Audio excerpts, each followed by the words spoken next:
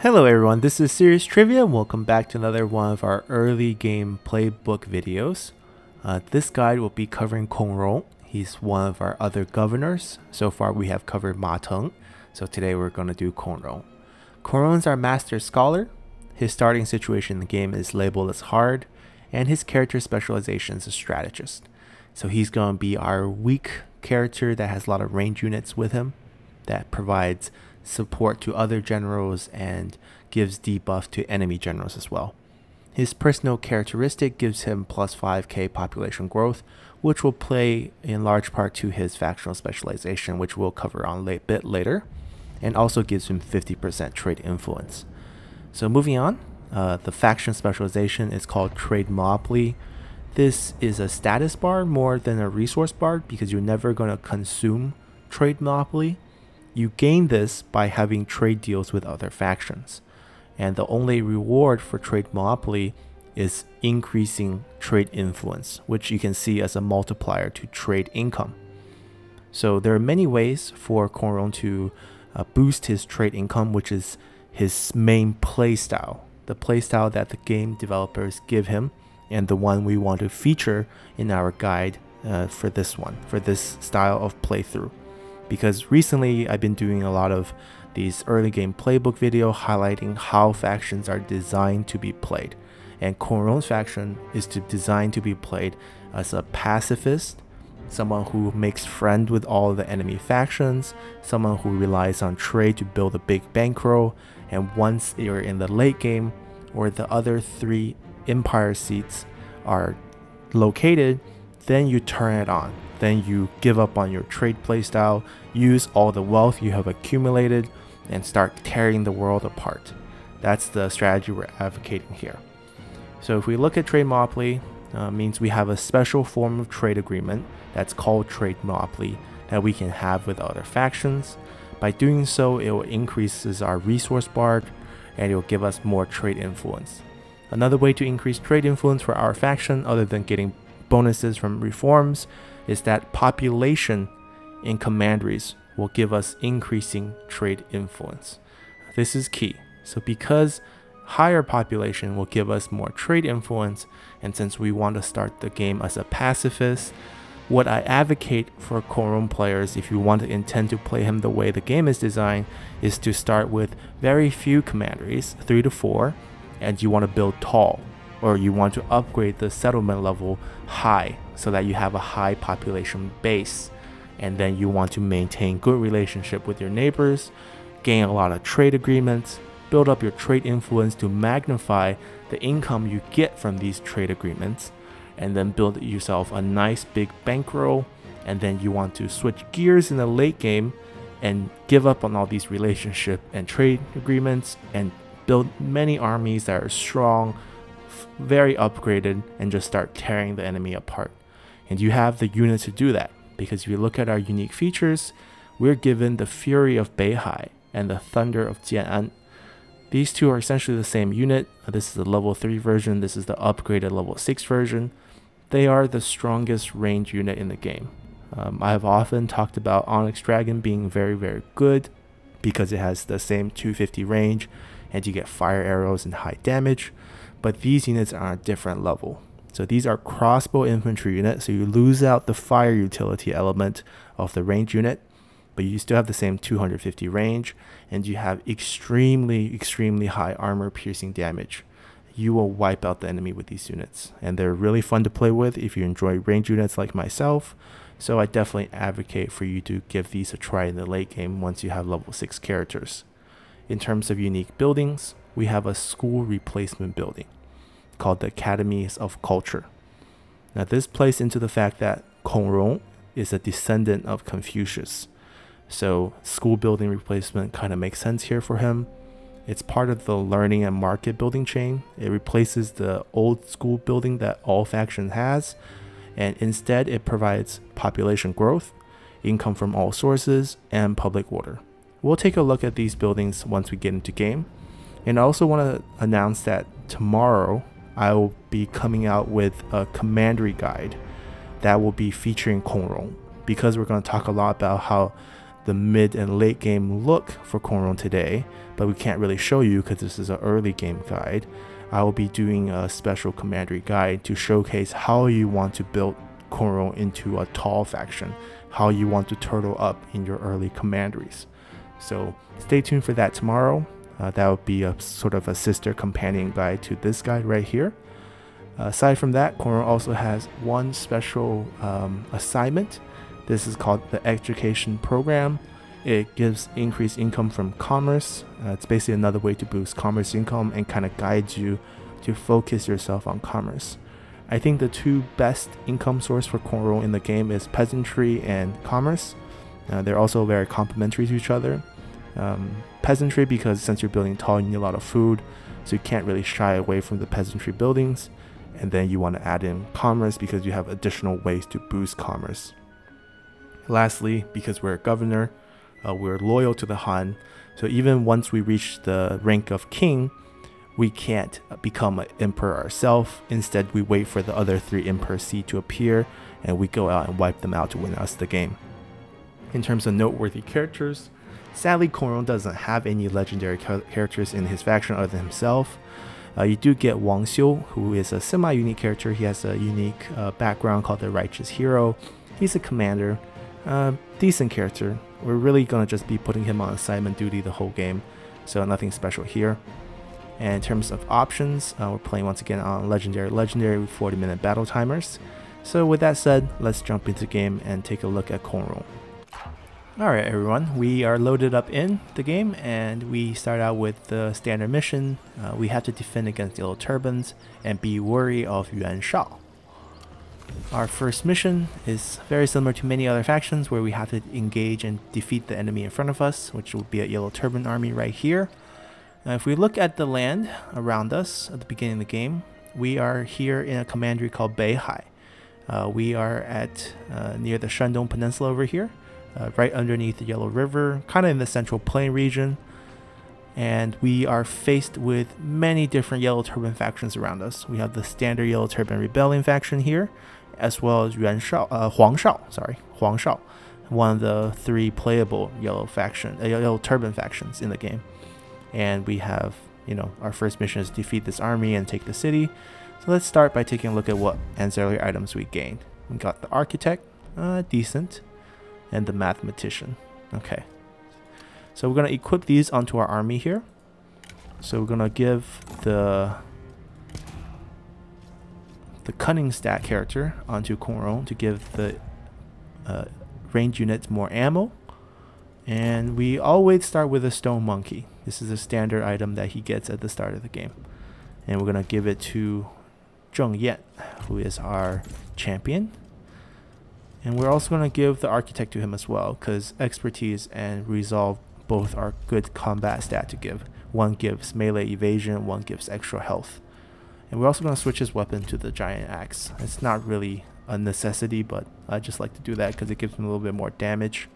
And we're just going to kick things off with this fight. There's no need to do diplomacy first, because if you look, we're surrounded by enemies. There is no one to talk to other than enemies. We can confirm that in here. The only people we know on the map are Dong Zhuo and his vassal, the Han Empire, and Huang Shao and the Yellow Turban Rebellion. That's it. So no one to talk to. So let's kick things off by fighting this battle. And because we don't need to save our manpower, I'm going to save time and not fight these. Obviously, you can jump in here and use your generals to fight this one for an easy win. We're just going to delegate here.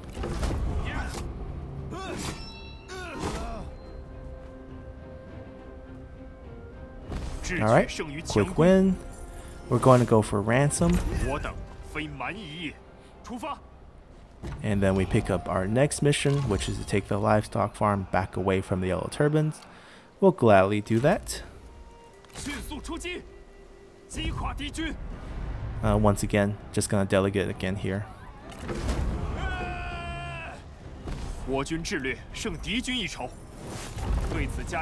And we finished that mission as well. So that will launch our standard 3rd mission. Your economy grows. But sadly here for Kong Rong's faction, we're not going to take full advantage of this. Normally I have always advocated for this to be fully embraced, rushing buildings, trying to get as much of this discount out of this reward as possible. But in the case of Kong Rong's faction, what happens is that Kong Rong will face a lot of early game Yellow Turban threat, so you're going to need a very strong early game army. So because of that, we need to save all our money to build up that first powerful army. So what we're going to do instead is just going to be building tax collection buildings. That way we have free income. And this is one of the playstyle focus you want to do in the early game. So although I said this playstyle, the goal of this playthrough that we're trying to feature is to gain control of Taishan, Beihai, and Donglai, these three commanderies, and build them tall, and eventually include Dong as well. You want to grab Dong a bit in the mid game, but early on you want to grab these three commanderies. You want to build tall in these commanderies, but before the goal to build tall is obviously to build up our population, because as you can see here, there is the trade influence bonus, which is not available to all other factions based on how much population you have in the commandery. It goes up to 45% per commandery. This is our way to build up wealth. We're not trying to build up wealth by conquering a lot of land and building them up. We're trying to make a lot of friends and make a lot of trade routes. That way we can magnify the reward we get from the trade route by having a high population and having a high trade influence. So that's our goal. But before we can get there, the way we can supplement our early game income is by having a bad public order. So early game, we're going to sacrifice our population growth for bad public order because we're going to have a high level of the tax collection building, and we're going to farm those Yellow Turban rebellions that spawn up for gold, experience, and ancillary items, which we can in turn use in diplomatic ways to gain land away from our neighbors, namely Liu Bei and whoever comes out winning in the north. Because we want to maintain friends, we don't want to actually conquer them in battle. We want to win land over diplomatically. There's another reason for this, because if you look at our trade monopoly resource bar here, there's a penalty here where it says every army reduces faction-wide trade influence by 35%. Means the more army we have on the field, the less money we make from trade. So we want to have just one army on the field in the beginning till the mid game. Once we decide to turn things on and go out for our war of conquest, we're going to give up on most of our trade routes because we're going to be turning our trade allies into enemies, and then we can spawn multiple armies and spend the monies we've been saving. So think of Kong Rong as a transition, early game transition to sacrificing population to farm Yellow Turbans, which will shift into high population, high trade influence, high trade income, which will then dip back once again to no trade agreement, multiple armies, you don't care about trade influence, and then conquering the world. So it's kind of this ebb and flow strategy with Kong Rong. So once at this point, the reason why we just delegated everything is because we're going to get rid of everyone. We're going to try to save money here. We're going to recall everyone because everyone's also very injured. And we don't need everyone out on the field, especially Wang Xiu. Wang Xiu is going to go on permanent assignment duty. And we're going to recall and then redeploy Kong Rong and the champion very next turn. So we do have assignment slot available. Right now we have 2 characters. This will boost commerce, and this is the special assignment that everyone has, which will also boost commerce. Sun Shao here, he does have supervised construction. He's a sentinel, but we're going to get rid of him because he's quite pricey as a character, and we're going to get a very good sentinel named Taishi very soon in this playthrough. And he's also weak, nothing too stand out about him, and his salary is a bit high, so we're going to go to our court screen and we're just going to straight up fire him. Oh wait, in the court screen, yeah, there we go. We don't want to marry him. Alright, now we trim down our size. We have 1,828 gold per turn. We can move on to turn number 2. Alright, so turn number 2, we can pop Wang Xiu into the assignment slot. We want him to do tax collection so that we can get some income from peasantry, which is what Beihai will focus on in the early game. So we'll have a land development and a tax collector here. We see that Liu Bei has completed his first turn. He has land, he borders us. So we can talk to him and secure ourselves a trade deal. So you see here we have the standard trade agreement and this new trade monopoly. Make sure when you negotiate trade deals with other factions of Kong Rong that you always go with trade monopoly. The value that you see here usually would be the same. I haven't seen a case where they're different.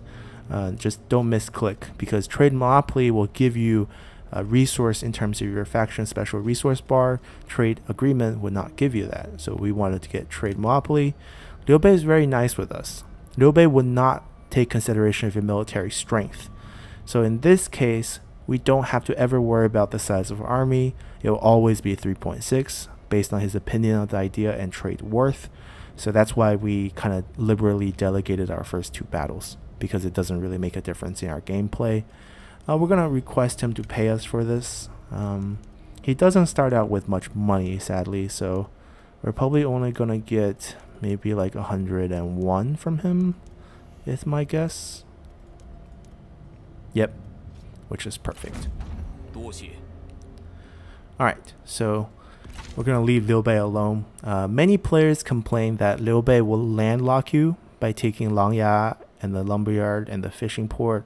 That's fine. Like I said, he will definitely take Langya. You can't stop him. There's no way he would just unify this. You can't rush there and take this small city. You don't have the force to do it.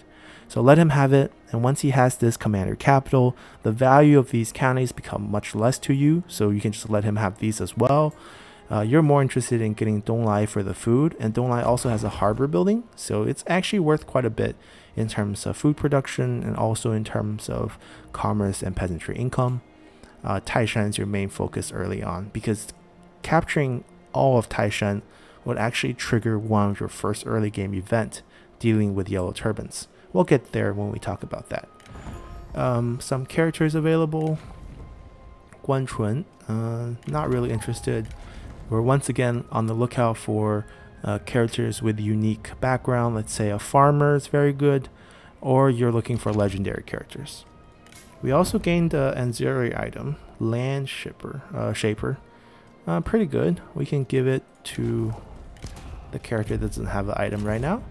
And what we're going to do this turn is raise the army. We're going to put these guys back on the field fully healed. And instead of Wang Xiu, who's now on assignment, we're going to take out our fourth general technically, Shi Yi. We're going to get rid of his archers, because we're not going to recruit for a few turns, so we're going to save our upkeep money. There's some disagreement between these two, but don't worry, we'll resolve everything eventually. The reason why I want Shi Yi in our army is because Shi Yi has the composure skill unlocked, which gives us fire arrows and most importantly night battles, which will come in handy very soon. Kong Rong on the other hand starts out with resourcefulness, which gives us flaming shot on trebuchets, which will also take advantage very soon as well. So now we have this, we have vision on Huang Shao. So there's 2 scenarios, one that he attack you right away at this end turn, or that he recruits a little bit more men and attack you the next turn. Either way, you can dominate this force very easily, and I'll show you how. So we're done with everything, let's continue. Alright, so Huang Shao decided to die faster, so he just decided to attack us during the end turn. It looks like a close defeat for us, but we're going to jump in here. This is the loop around battle strategy. If you've seen it before, just fast forward this part. If you haven't, I'll show you how to win this fight pretty cleanly. Alright guys, so we loaded up to our battle. If you take a look, they have lined their guys against this door. What we're going to do is set ourselves up to run them around this commandery and wipe them out with our arrow towers without ever having to engage them. To properly do this, you want your captain unit, this guy right here, who is your slowest unit. His running speed is 34. It's slower than your other infantry, which is all 38. This is key here.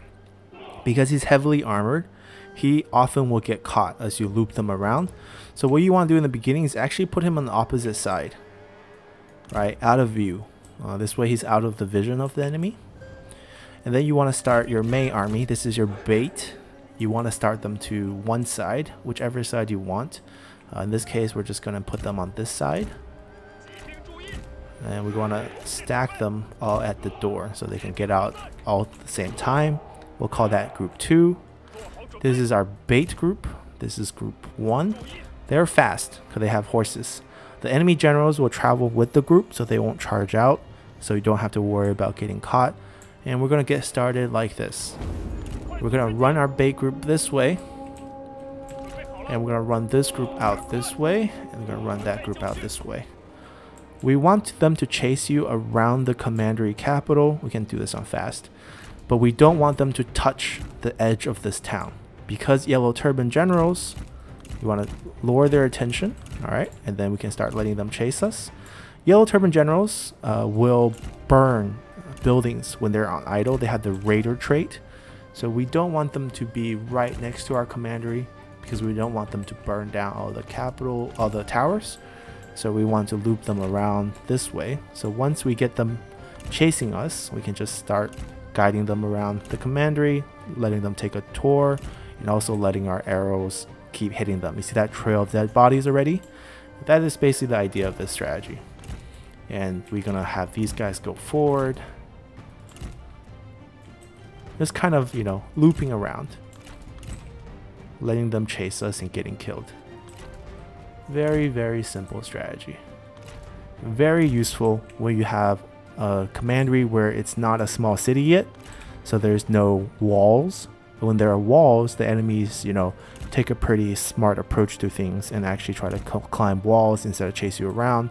But when it's a town or a large town, the enemy's not really there to rush in, because even if you take the flag in the middle, it doesn't end the battle, right? This flag only decreases morale. It's like counties. So that's why you can have them chase you. And you see they're already dying. They probably can't go a full circle, probably half circle, and they're all dead. I can get these guys to continue to just walk around. Mainly, you're just trying to bait them with your cavalry. When you don't have generals, this group will be your bait. They will still outrun these guys because they're the same speed, basically. But that guy can't outrun anyone, so always have your captain unit in the front. And this is a pretty boring way to exploit the AI. They're basically chasing, you know, a carrot as our arrows shoot at them. And you see this trail of dead bodies. Oh, make sure we decline all duels. And when they're chasing like here, you don't want to turn like a tight corner, right? You don't want them to start pathing through your commandery. You want them to chase you out beyond the edge, right? You're making basically a big square outside of your commandery and letting them chase you all the way. Once they break a certain distance from this point, we can then turn. This is not even fair. Basically, we're killing them. Alright, now we kind of loop back closer once they break the edge. And then they can turn like this, getting a smooth shot on our towers the whole way. Right, you also don't want them to overchase outside the range of tower. You want to keep them dying continuously around your tower.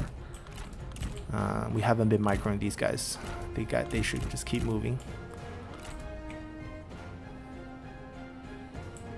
And that's it. This is a very effective strategy to defend towns. It's also kind of effective if you have a county now, because nowadays not only are towers slightly buffed in the latest patch, spear units also buffed. So spear units can now dismount enemy generals. So counties have very easy ways to destroy the enemy as well.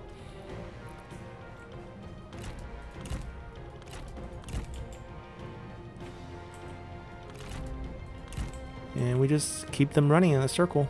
They're already dying slowly.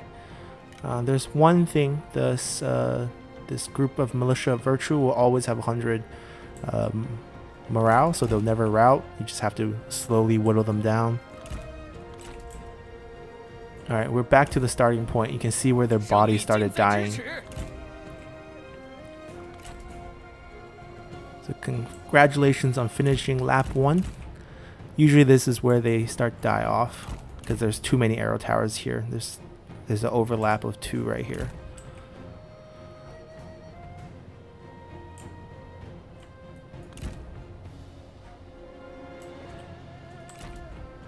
They can stop running. I don't think they'll make it very far. We can actually like set them up to fight here if we want. They're trying to go inside. Nope, come chase us. Ooh, the generals are chasing after us. Alright, you can let them run in as well. Look at them, they're already dying. Alright, run after. Once they start routing, try to run after them. The goal is to kill Huang Shao once because he has resiliency. But I don't think we'll make it. They're the same speed. So unless the arrow tower can kill them. Oh, there's a chance. He has only 3k health. Let's try to manually control them. But you see they all died. And we didn't really use any manpower at all. I don't think we'll catch him because it's the same speed. So we're just going to claim victory here.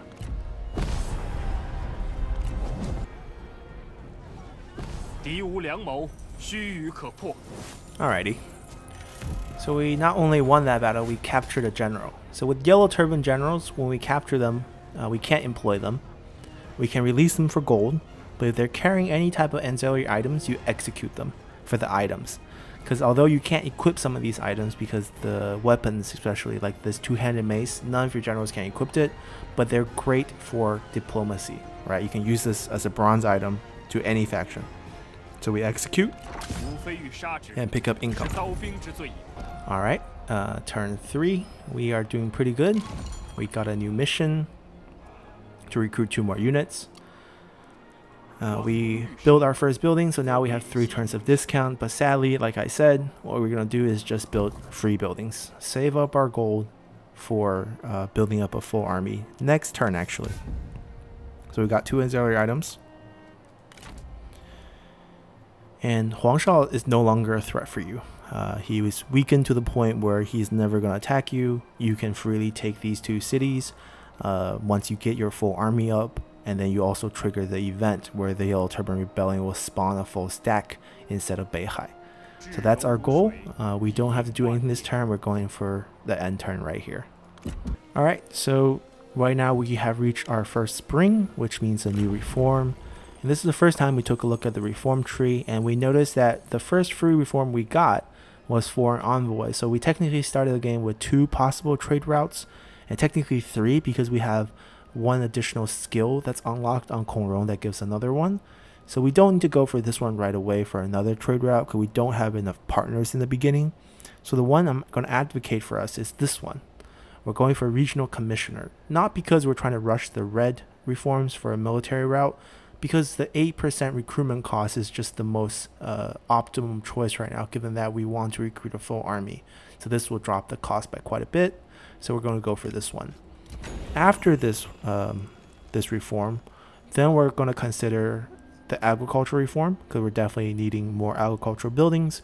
We're going to consider the blue reforms here for school unlock, for higher level inn unlock, because we're going for commerce and school buildings. And obviously going for higher level tax collection is also a great choice in the early game, because we're trying to decrease our public order as much as possible to get that rebellion spawning as quick as possible. So this is definitely also something we should consider on the next time we get a new reform. So we got that reform to get discount. Let's take a look at new characters. She could potentially be our wife, but not that interested. Kong Rong doesn't have a wife, doesn't have a family at the start of the game, so it's kind of sad. But neither of these characters are that important, so we're not really going to recruit them. Let's instead pop out a full army. So we start this round with 9,000 gold, and we're going to spend pretty much all of it. We're going to be spending it on 4 archer militia for Kong Rong and 2 trebuchets, which is our main fighting force.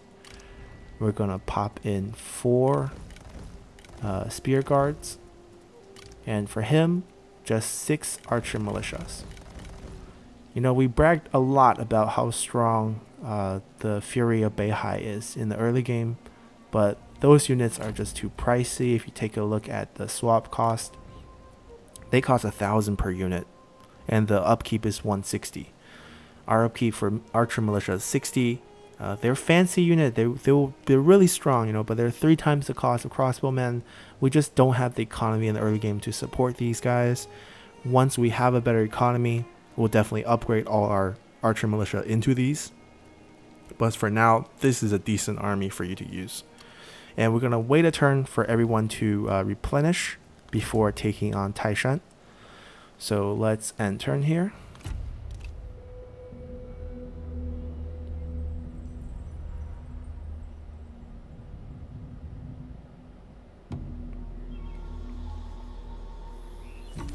Alright, because we recruited new units, we get growing might, which is very helpful because we get replenishment rate 10%.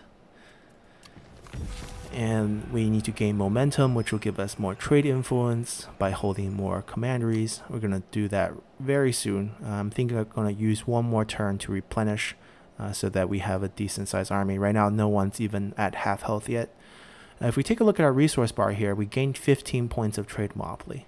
Basically, every trade monopoly route that we secure will give us 5 trade points per turn. And this bar goes from 0 to 500, so each break is 100. So once we break through 100, nothing's happening from 0 to 100. Once we break free from 100, we get additional 25% trade influence. The -4 trade monopoly by market force is just a way to slow you down. So for example, if we have just one trade route, we're adding 5 per turn, right? So we get to 500 in 100 turns.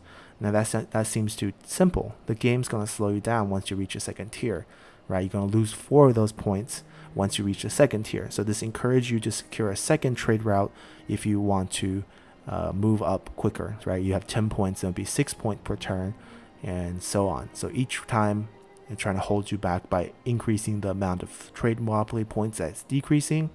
So at level 5, the 5th tier, between 400 to 500 points, you need at least 4 trade route to maintain this tier, right? 4 trade route will be 20 points, and you get additional 100% trade influence. It's not a huge reward, but just something very passive. You don't really have to think too much about this. As long as you have trade monopolies, you're going to be moving up. So at this point, we're just going to rest for another turn as we build up this commandery. Because we still have 1 turn of economy growth left, I like to maximize that and upgrade the land registry, the land development building. Because if you look at the cost, this is saving us the most money because it's the most expensive one, the most amount of turns. So we're getting the most out of this 20% discount if we upgrade this building. So let's go for that. And that's it. We can just end turn here. Alright, so Liu Bei is going to periodically offer you a non-aggression pack. It's great because he likes you and it'll always be a positive number for you, but we're not going to rush this. He's not going to attack us in the beginning. We're going to save this as part of a diplomatic point when we want to trade Dong away from him. Right now, Dong is his capital, but once he gets Langyat, Dong will no longer be his capital, so eventually we can trade for it once we secure the Dong commander capital for ourselves. So we're just going to reject for now. Alright, so we're at harvest season. Let's see if we got any cool characters. No one great yet. That's fine. Just saves us money. But, you know, there's 2,000 money, 2,000 gold in the bank in this playstyle. So in case you get those legendary characters, you still have the money to recruit them. So now we have pretty much a ready army. We can start taking out the Taishan trade port or the town. The trade port is within range, so we're going to go for this first. You can definitely fight it on the battlefield if you want. It'll save you manpower. You just line up the trebuchets, they run out of the settlement, you bomb them and win. But to save time, I'm just going to delegate with night battle. And we only lose 70, so not bad. Let's occupy. And because we have 3 settlement now, we gain momentum, so slightly more trade influence means slightly more income from trade. And the new mission is to gain more trade influence. Well, actually it's still 40 for more turns basically. And to send someone on assignment, it'll be automatically done. And we have a level up on Kong Rong. So there are many ways to go here. None of these are bad. Precision's probably the best one because you're commanding with Kong Rong, so you get extra range damage on his own army and also fire rate, which will help out on all these units right here. Patience is good because we're farming a lot of Yellow Turban generals, so we want to capture them so that we have the option to release and execute for item. So this is obviously good. And lastly, reach is good because you have more campaign movement range. All these are great. I'm going to go for precision because we're not really going to move too far away from where we're starting, so we don't really need reach right now. Eventually we'll try to get it, and patience obviously great as well. Composure is not needed because we have someone with that, so we're going to go this way and then probably go down this way afterward. So we taken control of Taishan. We could upgrade it, but we lost the bonus discount, so we're gonna wait. We're gonna wait for these upgrades. It's a nice 110 income per turn. Eventually we're gonna put a administrator here in Taishan first and build it up, but right now we're just gonna wait, and we're gonna shift our army to take this next, but not this turn. So let's continue. All right, we gained more momentum. We picked up the second Marquise mission. And this is our challenge. Our challenge is to get at least trade income of 1,000. So this requires us to get more trade route. So we'll get there eventually. And this will just give us slightly bonuses for 5 turns. So now we're just going to shift our army this way. We'll stay on the road. And our target next turn is to attack Taishan, which is undefended because Huang Shao is too busy fighting over here. And do we get any good characters? Yu Jin is okay. I don't consider him to be like game-breakingly good to recruit, so we're gonna save our money instead. And we can just end turn because we need to hurry up and take out Taishan to trigger the event. And Wang Xiu leveled up. He is basically going to be our assignment character, so we're gonna go for this bottom row here. Alright, let's continue. Alright, so Kong Rong and Shi Yi are developing a relationship. Good for them. This character, Wang Yun, he's just running away from Langya because Liu Bei took the commandery. He's going to Donglai. We don't have to worry about him. Let him run through. He's not going to attack us. So now we're got an Anzeri item. Oh, Foreman's quite nice, but don't have to worry about that. We're just going to take Taishan to town. Now, once again, you can fight this on the battlefield to reduce your losses. Very simple, just a garrison fight. We're saving time, so we're just going to delegate. Alright, let's occupy. So as we have taken over Taishan, next turn, we're going to have a full stack of Yellow Turban Rebellion spawning in Beihai. The second you have control of the entirety of Taishan, that event will trigger. And that's what we want to trigger, because that event trigger will be followed by Taishi coming to our faction. That's what we're going for. Over here, we're going to just demolish their garden and convert this to our inn, and that's it. Beihai can have another upgrade. We're going to use the money to upgrade the town now, because we want it to be a small city so that we can upgrade this to tier 3. Let's continue. Alright, so the event triggered, Yellow Turban Menace. This always triggers once you control all of Taishan. So you can delay this if you want, or you can speed this up if you want, but I think this is a good pace.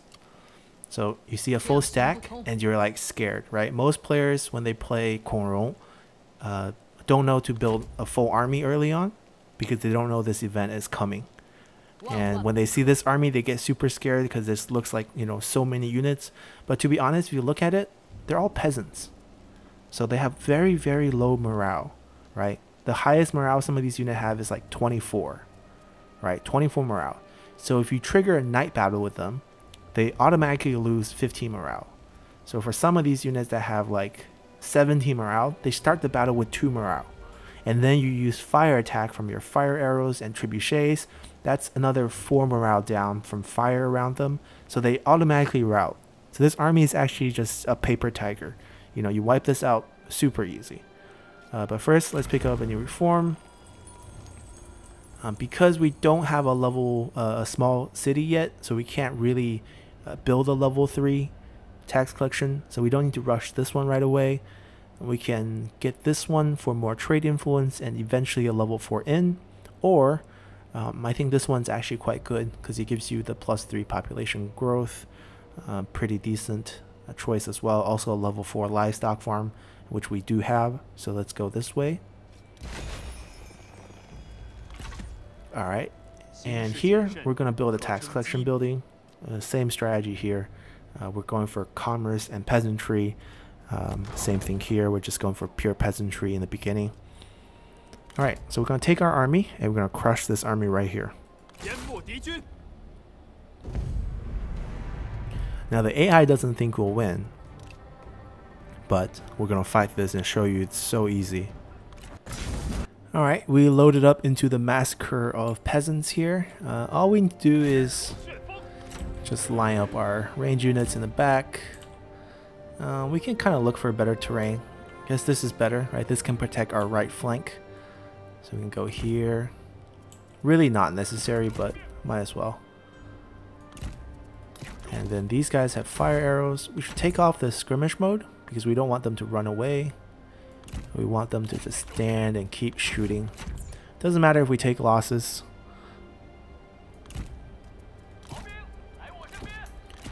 Although we have access to formations, these guys are just there to eat arrows, so they're just gonna stand there without formations. Just a little bit of protection on the flank. He will go out and take duels. Kong Rong and Shi Yi will just sit in the back. And that's it. That's the setup we have. Let's start. We can have the trebuchet start out with not firing a will because the generals will come out first. And we don't want the fireballs to be smacking the generals. Let's run up, pick up a duel. They don't see us. That's why it's kind of foggy in this weather. So that's why it's kind of weird that they're walking straight. Alright, whoever challenges you, just take it. The goal for him is to get him low health. Don't die, but get him low health. There's a reason for it. We'll show you guys very soon. So these guys are still moving. They're just slow. Let's speed things up. We can manually fire one shot so they can see us. Right, once we fire, they see us. Alright, now we can go back to fire at will. Alright, we just sit back, enjoy the view. Look at them routing. Right, once they see fire, it's night battle, all of them come in with low morale, and we just keep hitting them with fire. Now there's still a lot of men, but you know, you don't have to worry too much about it.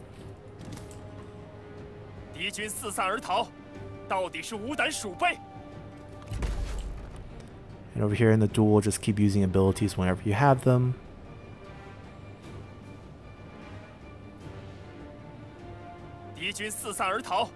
Alright, and we won over there. Decline this one. Decline this one. Have him go kill some of the archers that are coming back. You see this? Is this really a threat? This peasantry group that's just routing randomly, regrouping, coming back? They're just here to give you levels to your trebuchet. Alright, and we can chase... I'm interested in chasing archer units. Now they're gonna slowly come back, you know.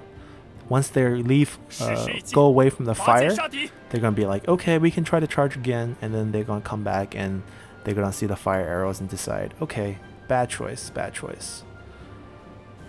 Now these generals, because spear units that are braced now breaks horses, see, once they charge, they lose their mount. They pretty much become useless. And you can just let your spear units kill them. You can also send him in. He can debuff their armor. Just keep them here. A fast way to kill generals is just have your units keep right-clicking them. Because every time you right-click, they register like attack. So that's one fast way to kill them quickly.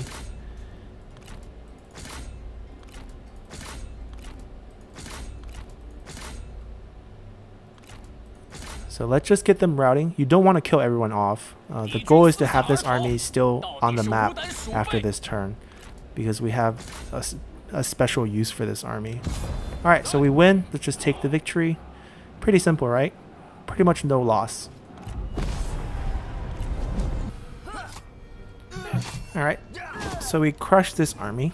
It's still going to be on the map because a lot of the army retreated. And that's perfectly fine. We capture generals, so if they have nothing of value, we just release. If they have something, we execute. And we grab the income. And we leveled up a general. Yeah, we can give him a level. Alright, so now we're going to use one of those old tricks that we used to use when pre-patch. Before the patch, when the army was on march, they can keep running away. So the old trick was you right-click them, and once you enter their circle, you backspace. We don't even have enough movement point. But basically what you want to do is you wanted your circle to like lock into each other so they can't run anymore. We failed to do that because we don't have enough movement points. But in that case, we just don't want them to move around too much because we still want to fight this army. And that's it. We did pretty well. They don't have a chance against us. Let's continue. Alright, so they decided to suicide into our city.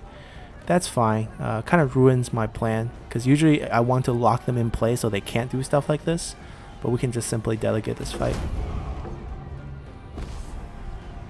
And they lost. Surprise, surprise. Nothing to steal, so just release. Alright, so the turn after the rebellion spawns, this event comes. Taishi, war goes badly on all sides, you're beset. In your hour of darkness, a warrior carrying a stout bow approaches, his hair flowing magnificently in the breeze. My lord, I'm Taishi from Donglai. My mother called you a good man who treated her most generously. Therefore, I come by foot to aid you. Perhaps this Taishi could be sent to secure alliance with Liu Bei. If not, he could certainly be put to work on the battlefield. So historically, you are beset by a large army of Yellow Turbans. You are losing. So Taishi comes as a very capable warrior. So the way out obviously isn't to add one warrior. You want an army to come help you. So historically, following the story is we sent Taishi to break out from the enemy siege. So he's capable. So he cut his way through the enemy siege to go to Pingyuan, which is where Liu Bei was at the time historically, to get Liu Bei to come with his army to help us out. So that's the story. Now in this case, we don't really need Liu Bei's help, and we already have a good relationship with Liu Bei. So why not keep Taishi to work for us? So let's employ him instead. Alright, so we get this amazing warrior, Taishi. He doesn't look 25, but he is 25. So he's super young.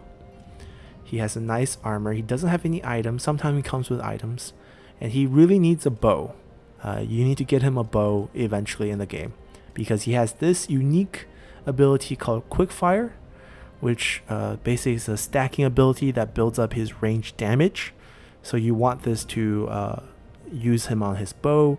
He also starts with this ability called Hail of Arrows. Think of this as a shotgun ability where you just basically fire arrows at the enemy units in a spread, and it wipes out tons of unit per usage. And you can essentially kite the enemy with Taishi and use this ability on repeat to wipe out whole armies just by himself. You don't need a bow to use this ability.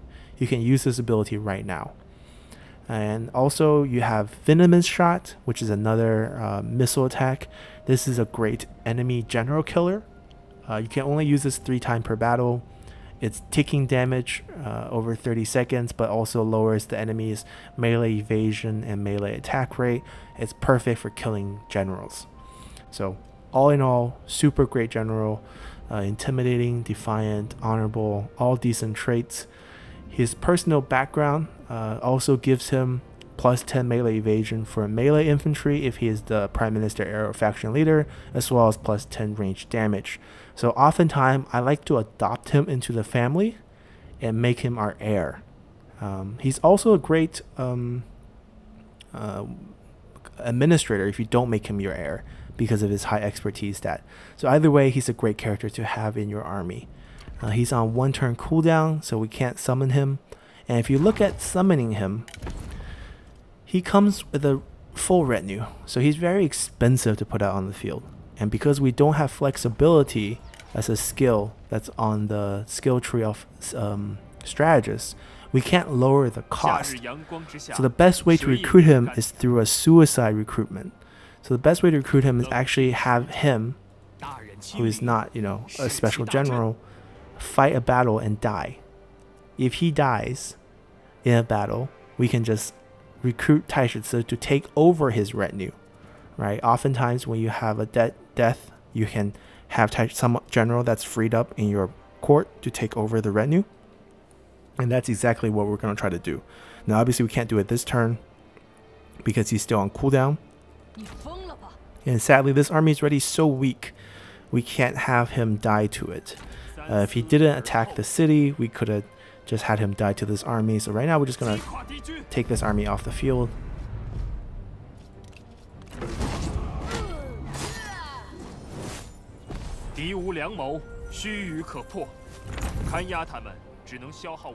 Alright, so we still want Taishi on the field. What we're going to do instead is now march down. So in this case, Liu Bei has been quite slow in taking these land. So we can actually cut him off, right? If we take wherever he goes, right? If he take the lumberyard, we take the fishing port. If he's taking the fishing port, we take the farmland, right? Wherever we decide to stop him, we can go take it and then eventually use it as trade pieces to get other land from him or from other factions as well. So let's march down here. We don't need to worry too much about Huang Shao. Even if he comes and retake Taishan, it's totally fine. We can just take it back. Right now the goal is to make sure Liu Bei doesn't take Donglai. That's our baseline. If he takes this, he crossed the line. So let's continue. Oh, actually we didn't take a look. Ah, good thing we take a look. Guojia is available. Let's recruit him. Jiling is also a pretty famous historical general, but it doesn't come with any great traits here in the game, so we're just going to ignore him. So let's continue. Now there's another very good reason we didn't turn west to take Dong, because the second we peek out here and have vision of the north bank of the Yellow River, we're going to meet Yuan Shao. And the second he sees you, he declares war on you. This guy just hates us for no reason. The game just designed him that way. So we just have to avoid seeing him for a while. So Dong is going to be pretty secure. Huang Shao is not going to lose it. And Huang Shao is going to be busy battling Liu Bei. And he also has a land here. So he's, you know, navigating his forces here. So he's really not going to attack us. Instead, we're going to turn our attention over here. We probably want to go on march to get there faster. We want to see where Liu Bei's men are. So Liu Bei is not in range. We can take this instead. So let's just wait till next turn to take this. We can just upgrade the free buildings. We want to turn a rebellion, right? You see here, the population is not going to grow as fast once we have very negative public order. And that's okay. Like we said, we're sacrificing that population growth early on by farming these rebellions that's going to spawn. So let's first take Langya over here. Let's go next turn. So Liu Bei once again offered another non-aggression pact. We're going to wait. So we're going to reject this one. Alright. Other things happening around the world. Huaxin has burned as well. Alright, so let's recruit another general. Obviously, your game's going to be a little different in terms of who comes and who not, but we have the economy for it. And now we want to switch over to normal stance and take this fight. Now, how we fight this is very key here. We want to fight it so that our generals die. That's the goal. We don't need night battle because we want the enemy to have high morale. So let's jump in here. Alrighty, so we loaded up in this fight. Obviously, easy fight to win. What we want to do is have our armies stand pretty far back because we want our generals to suicide.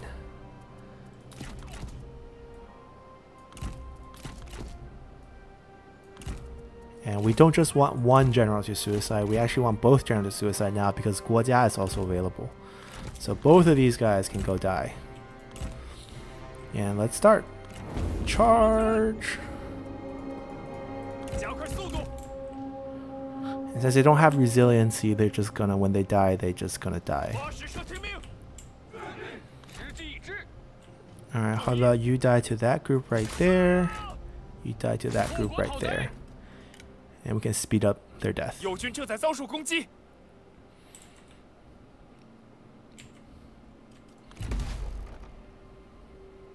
敌军四散而逃，到底是无 Alright, 人 he 守备 died.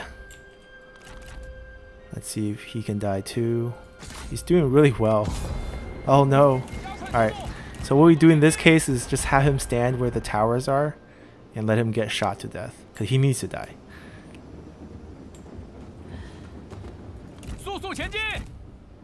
Alright, let's just watch him die. Alright, so he didn't die because the enemy retreated before we had time to kill him. Kind of sad. But we're going to showcase summoning 国家 it's a similar way, right? You keep the old retinue, you have a general sitting on the court that's doing nothing, confirm. And now 国家 is in the army. Same idea, we're going to try again with him going forward. Basically get Taishi out with this retinue, which actually works better. You know, if you look at Taishi's skills, you have +5 melee evasion for melee infantries. These guys are still considered melee infantries. Eventually you can also upgrade their armor piercing damage as well as melee attack rate of himself. But basically you want to get composure on Taishi and also get more range damage. So you have +10 range armor piercing damage buff from Taishi. You get the +10 armor piercing range buff from 国家 and also another +10 from Kong Rong. And you can also make Taishi your adopt him into the family. It'll cost you 4,000 gold, but it's worth it. And then you make him your heir. So you get another boost from Taishi's background here, another 10% range damage. So overall, this is how you want to set up your early game. Now that you cut off Liu Bei from eating into your territory, there's actually no rush to take control of these right now. What you want to turn your focus on is to start farming these rebellions that's going to start to appear in your lands, especially Taishan.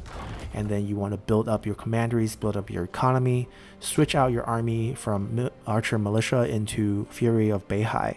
And you want to level up your generals, level up your army slowly by killing off the farmed rebellions and build up your commandery level till they're, you know, as high as you can to get the maximum amount of population from the trade influence, from the peasantry income boost. And then you can start making friends. You know, Yuan Shao is going to attack you, just fight off his invading army, then make peace with him, get your trade deal with people in the north and also people downriver. Because once you make peace with Yuan Shao, you can take control of Dong, which will give you a harbor on the river and make you have more trade deals going forward. And you can also trade away with Liu Bei here, because if you take a look real quick, we don't need it right now, but in the future he's only going to ask you very little for it, and you're going to have a lot of these farmed Yellow Turban items, right? We already have tons of items just from fighting the Yellow Turbans that we have so far, and we can easily get these with food, with money. We're going to have a lot of gold. So that's how you play Kong Rong. Or at least that's the way I recommend you to play Kong Rong. And if you think you don't have enough land to expand, you can always, you know, sail down south if you want more land. But I think having control of Donglai, Taishan, Beihai, and Dong is good enough for your economy in the early game, because most of your money is going to come from trade routes. And I'm going to be putting out a Kong Rong commandery guide tomorrow at the same time. So check that one out to see how you can build tall with Kong Rong, one of the few factions that you can actually do. So yeah, that's our early game guide. You're pretty much set up to dominate the game as a peaceful faction, which is one of the rare sights in Total War 3 Kingdoms. So hope you enjoy this guide and see you next time. Bye!